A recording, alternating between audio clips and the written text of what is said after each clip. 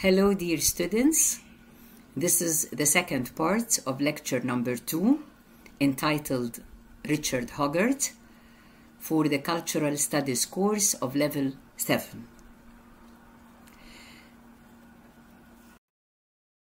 Schoolmaster, and this headmaster helped him to get a scholarship for further education at a grammar school, which is, according to the British educational system, a high-ranking type of school. He finished his school education and again, due to outstanding performance, got another scholarship, this time a scholarship for university education at the University of Leeds. He graduated with a first-class degree at the University of Leeds, and when the Second World War began, he served in the war in the Royal Artillery. Of course, all these real-world experience, his working-class background, his family members who, although poor, knew the value of a good education, getting in contact with good teachers and encouraging headmasters, serving his country in the war, all these experiences helped shape his outlook or his worldview. Throughout his long life, he lived almost 96 years, from 1918 till 2014, which means his lifetime extended across the whole of the 20th century and a good part of the first 2 decades of the 21st century. Throughout his life, Hoggart harbored deep respect for the value of a good education and deep respect for the values and the culture of working class families. They may be poor when we talk about finance, but they do understand the good value of an education, and they want to get social upward mobility for their children whenever they can do this.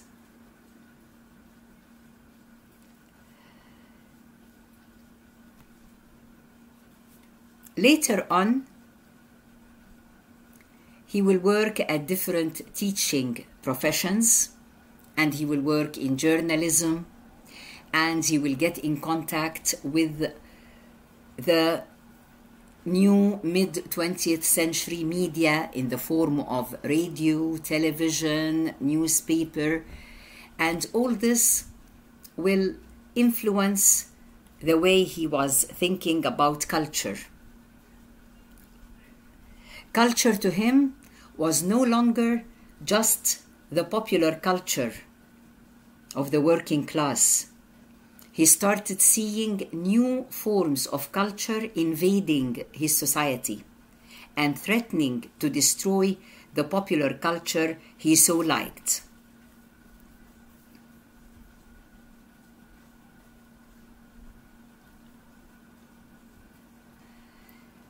He was influenced by Marxist philosophy. And as we mentioned before in the first part of the lecture, Marxism focuses on working class welfare. It highlights the fact that working classes are oppressed by the ruling class. And it also highlights the fact that this condition can easily be changed. It doesn't have to be fixed or permanent. There is always the potential and the opportunity for working class members to rise above their classes. Hoggart himself, as we have seen, is a living example of that. From the son of a poor working class family to a university professor and a journalist and the director of the Center of Contemporary Cultural Studies and an author, an intellectual in the wider sense of the word. So what he saw in his real life experience was like additional proof or evidence that Marxism does deliver, and that it is like the appropriate sort of philosophy to be adopted by someone like him, and not just on an individual basis, but on the basis of general welfare of British working classes.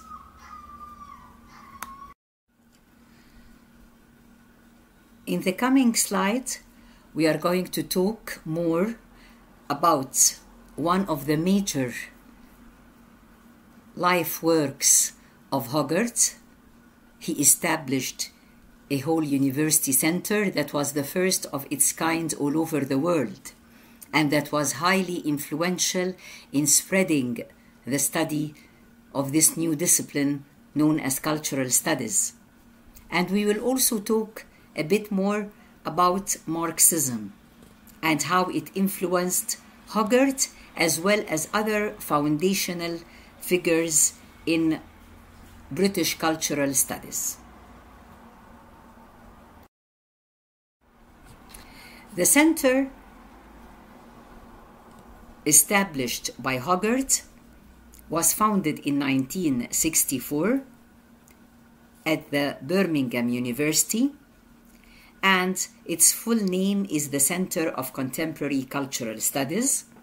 As you can see, the name is very telling, and it directly applies to the main function and activity of this center. You remember in Lecture 1, when we were talking about the definition of cultural studies and how it focuses on contemporary culture, but it also studies the historical foundations of this contemporary culture, the possible alternatives or contingencies that might have arisen, and why did they arise or not arise, and so on. So this center is the embodiment of the definition that we have studied in Lecture 1.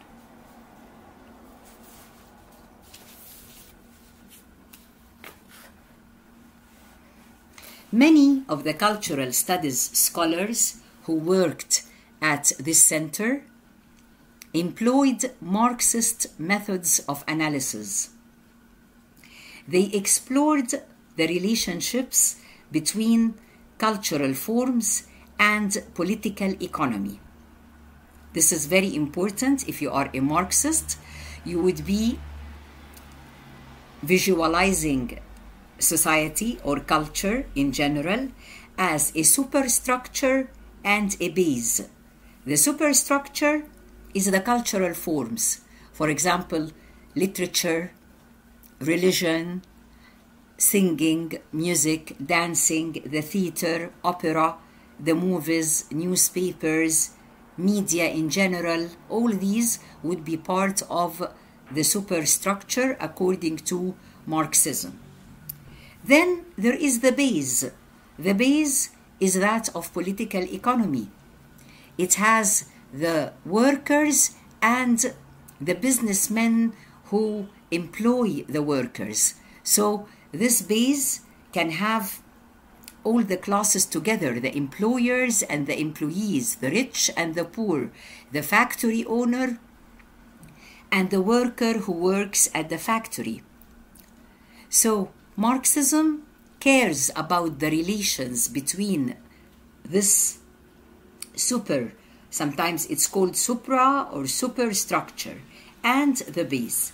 And since most of the cultural critics in Britain, and especially in the Center of Contemporary Cultural Studies, Birmingham University, had Marxist affiliation, including Hoggart and also including Raymond Williams, who will be the subject of another lecture in our course, because of their Marxism, they used Marxist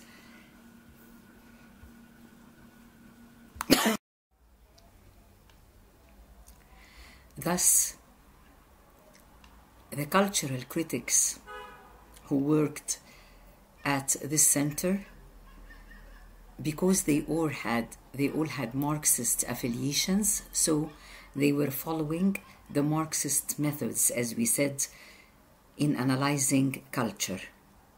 And again, let me repeat and underline how they were interested on examining and exploring the relationship between what we call the cultural forms or the superstructure and the forms of political economy or the base. There is another influence that must be mentioned in the context of this center. This influence came from France in the 1970s through the work of the French Marxist Louis Althusser. We are going to have a separate lecture discussing Louis Althusser, but right now, when we are talking about the Center of Contemporary Cultural Studies at Birmingham University, we must mention that Althusser and his work and the modifications that he supplied to some of the Marxist terminology and analysis, this work was prevalent and very influential all over the world, wherever there were Marxists.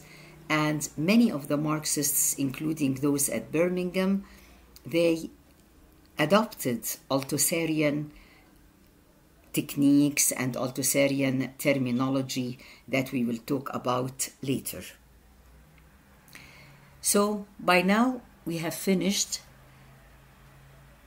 Richard Hoggart's contribution as a founder of the discipline of cultural studies, as a working class intellectual, as a Marxist, and as the author of influential books such as The Uses of Literacy and The Way We Live. Now, and we also mentioned part of his legacy, which is this center. And the center, by the way, was closed in 2002, but it had established many important principles that were used by other similar centers in other universities all over the world. Before we come to the end of this lecture, I want to point your attention to the word popular.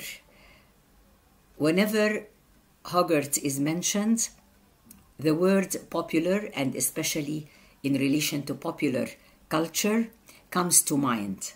So I need just to emphasize to you that this word, actually, you all know it by another meaning, the meaning of something being liked or favored or admired or approved of, such as if you say about someone that this singer, for example, is one of the most popular singers in Egypt, for example. So the word popular here will be having the meaning of well-liked or admired or beloved by people or so on. But when we use the word popular in the context of cultural studies, in the context of Hoggart and his work, we mean actually, when we describe, suppose we say that this cultural activity or this cultural product is popular. It means that it is suited to the taste, the understanding, the means of the general public, rather than the specialists or the elite. When you say, like, this book belongs to popular fiction. Popular fiction would be like something that would attract the general readership. They don't have to be highly sophisticated or having doctorate degrees or things like that. For example, maybe we can say that most of the works of Agatha Christie, the detective fiction of Agatha Christie, belongs to the genre of popular fiction. So again, here the word popular, it doesn't just mean well-liked or admired, which is the first meaning, but it means a different thing. It means like you don't have to be highly educated in order to appreciate a book by Agatha Christie. You don't have to be sophisticated or an intellectual or anything. Maybe you are working class, maybe you are just one member of the general public. There is nothing special about you, but this work would appeal to you. So actually, I want you to keep in mind the two meanings of popular, because sometimes we use popular in one of these two meanings, either as something which is well liked. If you say Fulan is the most popular student in our class, so it means like almost everybody likes this person. Like if we are going to vote or to elect a president of our class, we will choose him, or the majority will choose him. And popular, in the other sense, it's like what we call in the Arabic translation, sha'bi. And sha'bi here would mean you don't have to be very highly educated in order to like it or appreciate it. Like what I told you about detective fiction. This genre of detective fiction usually is not considered to be a very academic genre. Rather, it is considered to be a popular literary genre.